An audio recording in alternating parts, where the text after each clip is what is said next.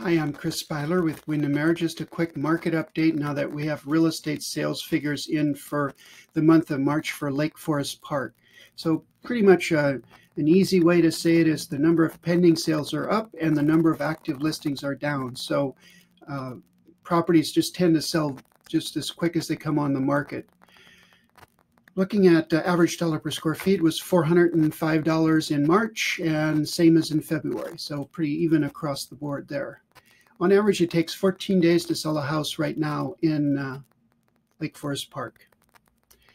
Looking at median sales price, $870,000 in March. That compares to $855,000 in February. If you have questions about this or comments about this or the market in general, please reach out to me. I'd love to hear from you.